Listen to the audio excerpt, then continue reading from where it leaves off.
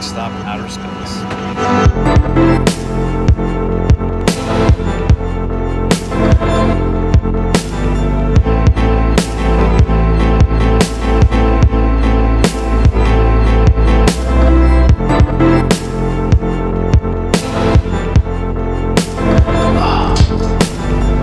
Welcome to beautiful Orlando, Florida. I'm here for 27 hours to watch the launch of TESS. That's NASA's new transiting exoplanet survey satellite. This is the first rocket launch I've ever witnessed. I've never been able to see a launch of something before. It's only my second time in Florida, so it's going to be really exciting. It's going to be an incredible day. I'm staying in an awesome place with a buddy, Ben Pope, who we'll see here in just a minute. If everything goes according to plan, we're going to go get some breakfast. Then we're going to go drive out to the Cape and go spend a bunch of the day at the Kennedy Space Center.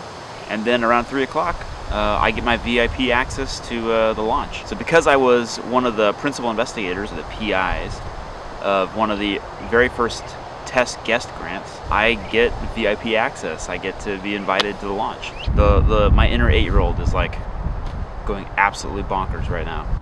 That's a good spaceman. Okay, we're here, we made it. We are at the Kennedy Space Center. This is Ben. Hey! What do you think, rockets? Yeah, rockets are awesome, and there's like a bunch of rockets over there, and I'm just wildly excited. Oh my god. This is gonna be a great day. Yeah.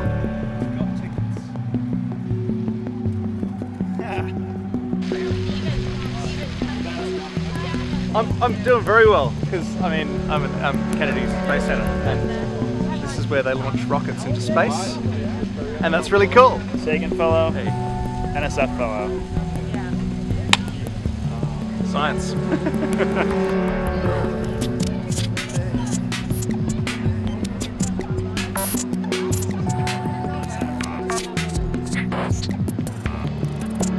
Oh yeah, obviously at some point today we're going to go to gift shop and buy a bunch of NASA merchandise. Yeah. I'm going to come back with just t-shirts and hoodies and jackets and like... Yeah. If you're on my Christmas list, you were getting NASA stuff this year. Yeah. This is all I'm buying forever. This is my entire paycheck this week. Yeah. All right, we made it in. We are inside the Kennedy Space Center in the fun tourist area, the Rocket Garden. Oh yeah, I don't know. We got my VIP ticket. I don't. We'll get it. We'll get you there. We'll figure it out. There, the astronaut training experience. Oh, man. That's us right there. That sounds terrifying. That's what we should do. I don't know if I'd like to go into space. It sounds really scary and hard. Space shop. Yeah. I like coffee shops and Coffee like, shops. Yeah. We should just start my a- office. We should put a coffee shop in space. Yeah. I mean, I'd happily be the first barista in space.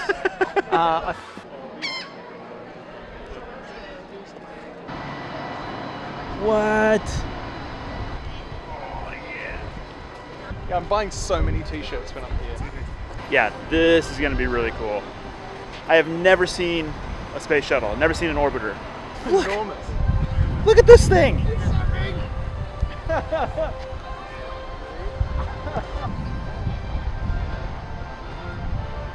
All right, Ben, Yeah. let's go to space. Oh man, I'm so keen to go to space. Or at least to something that's been in space, like a space shuttle.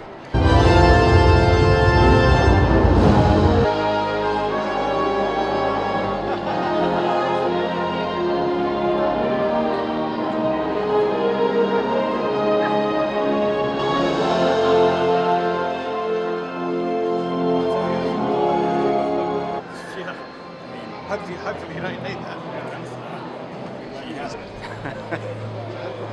That's it.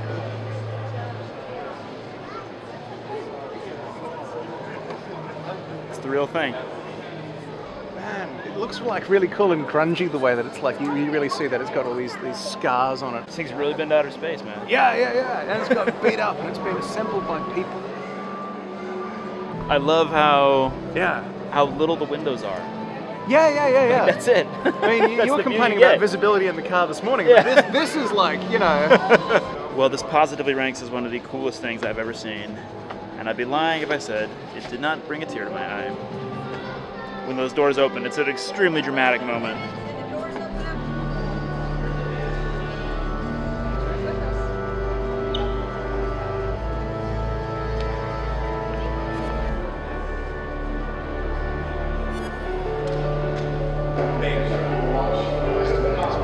We're re-entering reality. Re-entering like a ship. And we have re-entered back to Earth, terra firma. How cool is that? Just chilling with my BFF Atlantis. Unbelievable. I don't know if it makes for good television watching somebody just say wow and have all these childhood memories come flying to their head, but it's very emotional. Woo!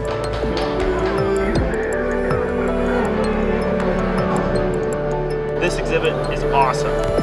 Yeah, so I did that for science actually. It was just an experiment in whether I could feel like a kid again.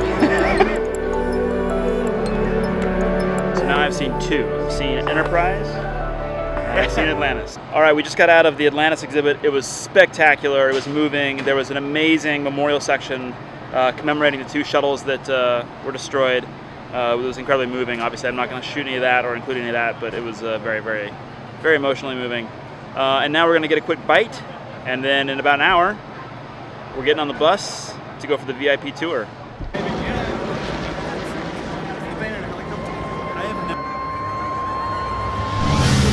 So we're hearing sad news. The launch is scrubbed.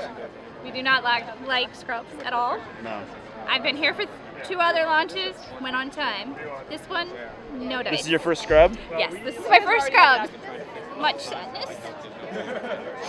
Wait, you said that?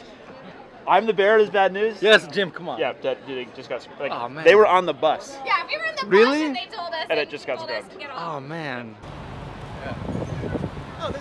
Well, the unfortunate news is no launch today, and it's scrubbed for probably 2 days. It sounds like there's problems with the GNC systems, the guidance, navigation, and control. So this is the system to make sure the rocket goes up and not down.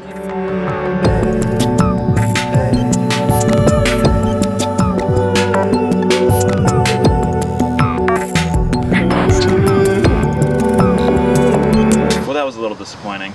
So now the big debate is, do I stick around for 2 more days? The launch is slated to go no earlier than Wednesday. I gotta look at some numbers, talk to my family. The margin of error is so slim that they can't take risks. So we get it. So it's disappointing. I don't know. It's been a good day. We've had a good time. When your rocket doesn't launch, you're left with only one option. Just eat ice cream.